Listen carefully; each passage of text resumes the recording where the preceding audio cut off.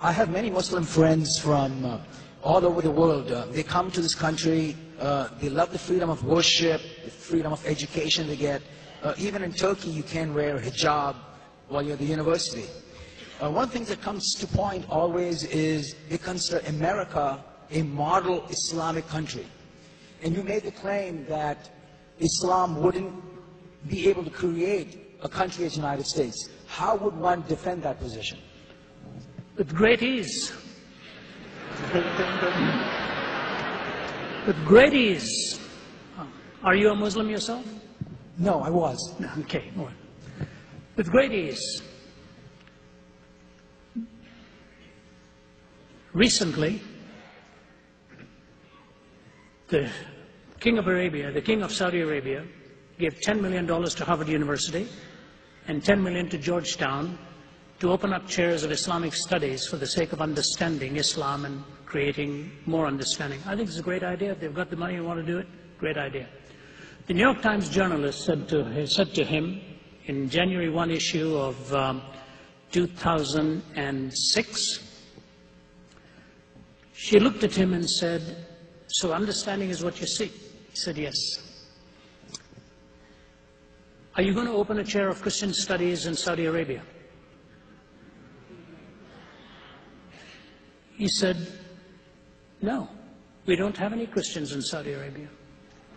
She said, "Isn't that the point? If you want people to understand one another, and you don't understand the Christian worldview, why do you want the Christian to understand the Muslim worldview?" He said, "That's not what our donation is all about. We are here to create chairs of Islamic studies. Harvard took it, Georgetown took it, they've got chairs of Islamic studies. Where we are at Oxford is the Oxford Center for Islamic Studies, one of the greatest, of which Prince Charles is a patron." Fair enough. Why is it that no Islamic country that I know of, like Iran, Malaysia, Indonesia, Saudi Arabia, and even Iraq, and even in a moderate country like Turkey?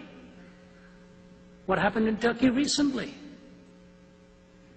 The brutal, torturous murder of 4 people, 1 or 2 of whom were tortured for an hour or so. You read that story. Where is the government? Where is the outcry in the media in those places? There was a little bit of this, a little bit of that. When I was in Bethlehem, Israel, I was writing my book, The Prophet and the Priest, Prince and the Prophet, Jesus Talks to Muhammad, which will be released posthumously. It's ready, and they're all in their lock and key. Because I'm not yet ready to sign my will. Because where there's a will, there are lots of relatives. I was talking to this professor of Islamic studies.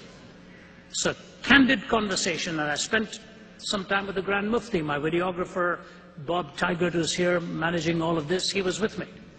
So I go to this professor of Islamic studies and I say to him, "The Quran says there's no compulsion in religion." He said, "That is correct."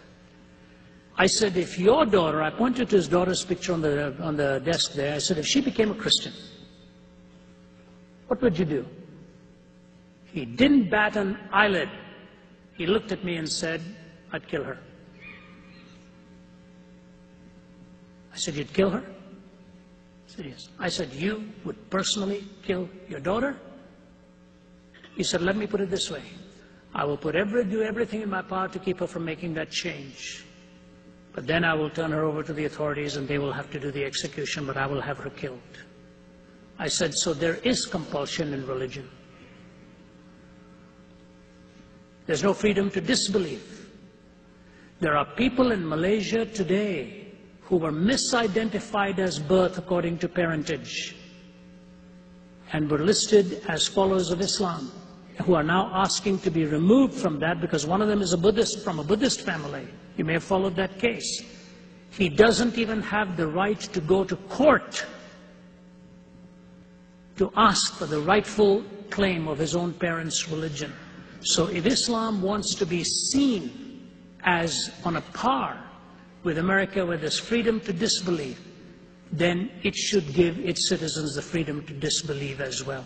I've spoken about this at the highest level to ministers of religion and so on, and I'll say this on the positive side. I'm grateful to God that they've given me the honor of speaking there many times. I've been to some places I can't even publicly mention to you, and Michael has spoken at madrasas. Our team is invited. We are in many, many Islamic countries. We go there and we truthfully but cordially engage them. With students, with faculty, I speak very respectfully, but I ask hard questions because they ask me hard questions. America will never force religion down your throat. If it does, it is in violation of its own constitution. That's why I think a theocracy is not what we need. We need the freedom for the Christian to be a Christian. My question to the academy is, why do you allow the legitimation of any other legitimizing any other belief system, but you delegitimize Christianity on the campus? That is a prejudice.